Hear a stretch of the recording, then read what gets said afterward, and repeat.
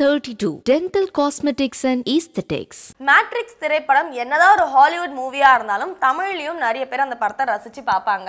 So அந்த படம் இது வரைக்கும் 3 பாகம் வந்திருக்கு. 1999 அதாவது 1999ல ஃபர்ஸ்ட் பார்ட் ரிலீஸ் ஆச்சு. கினு ரீவ்ஸ் தான் அந்த ஹீரோவா நடிச்சிருப்பாரு. அதுக்கப்புறம் வந்த 2 பார்ட்லயுமே அவர் தான் நடிச்சாரு. ஸோ அதனால இப்போ வரப்போற 4வது பாகத்துலயும் அவரே தான் ஹீரோவா நடிக்க போறாரு. ஸோ அவருக்கு ஜோடியா யார் நடிக்க போறாங்கன்றதா ரொம்பவே இன்ட்ரெஸ்டிங்கான ஒரு கொஸ்டினா இருந்துச்சு.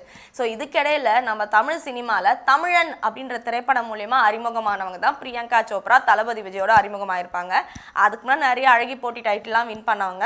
தமிழ்ல அந்த மூவி மூலமா அறிமுகமானாங்க. இருந்தாலுமே அவங்களுக்கு நல்ல வரவேற்பு பாத்தீங்கன்னா பாலிவுட்ல தான் கிடைச்சது. ஸோ பாலிவுட்ல எக்கச்சக்கமான திரைப்படங்கள் பண்ணவங்க. இப்போ ரீசெண்டா பாப் பாடகரான நிக் ஜானஸை திருமணம் பண்ணி அவங்க லைஃப் செட்டில் ஆயிடுச்சு. அமெரிக்கால வாழ்ந்துட்டு இருக்காங்க. ஸோ அமெரிக்கால இருக்கிறதால நம்ம பிரியங்கா சோப்ரா ஹாலிவுட் மூவிஸை பிச் பண்ணிட்டு இருக்காங்க. நிறைய ஹாலிவுட் ஆடிஷன்ஸ் எல்லாம் போயிட்டு வந்துட்டு இருக்காங்க. ஆல்ரெடி அவங்க சில ஹாலிவுட் படங்களும் பண்ணியிருக்காங்க.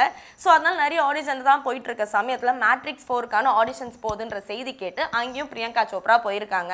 பிரியங்கா சோப்ரா என்னதான் பாலிவுட் ஹீரோனா இருந்தாலுமே அவங்களோட ஆட்டிடியூட் அவங்கள கேரி பண்றது எல்லாமே ஒரு ஹாலிவுட் ஹீரோயின் மாதிரி தான் இருக்கும்.